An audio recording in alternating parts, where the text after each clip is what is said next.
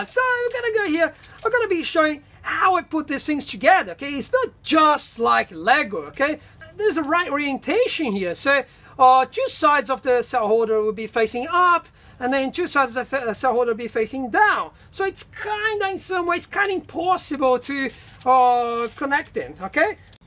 So here you can see there's bits sticking out here. They're gonna slide inside these cuts, and then they're going to stop here, okay? So that's how the cell holders, they're not sliding like side to side and all loose, okay? This is how it look from the inside, and this is how it look from the outside, okay? This is the easiest scenario, okay? So you're gonna have to join these cell holders here, okay? So this side of the cell holder is oriented in one way, the other side is oriented in a different way, okay? So this, as you see here, so this goes from the top, this goes on top here, okay? Look, ta-da, easy.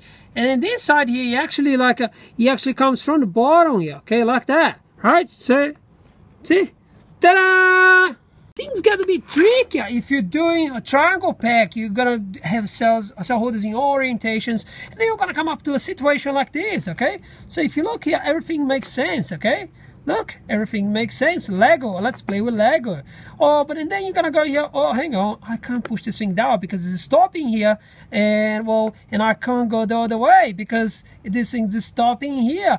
Oh, so what are you gonna do? So you're gonna have to work out the whole thing. Like, I'm gonna put this one first, and then I'm gonna put this one. Okay, so sometimes you're gonna come to situations and you're gonna go crazy. Okay, so but it's a matter of like understanding which one you're gonna put first. Okay. I go here. Oh yeah. Okay, so in a rectangle pack is much easier. Okay, so if you go for like triangle pack like this.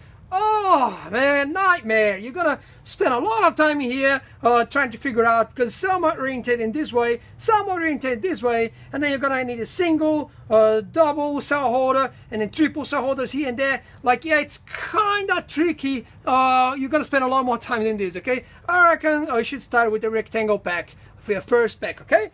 Right, so, and then you got triple cell holders and dual cell holders, okay? So try to use always triple, okay? So it's much better. The less joints you make here, the better, okay? So and then you're gonna go triple, like 1, 2, 3, 4, 5, 14. And then you're gonna go here 3, 3, 3, 2. So there's the dual cell holder and triple, okay? So 3, 3, 3, 3, okay? 2. Right. Then you're gonna go. See this side actually pushing it down, okay? Cardboard box is flexing, and then this side is actually the other way. I actually get this whole thing and put it up there, okay? See? Oh yeah, okay? And that's it. See? And then everything becomes really strong when you do this, okay? Oh yeah. And even stronger when I actually put the cell inside and it locks like a, oh, unbelievable. Oh my god, this is so strong. One facing down, one facing up. See? So normally you're just gonna go and put all the bits sticking out up or down. It's just natural. People are gonna do this, okay?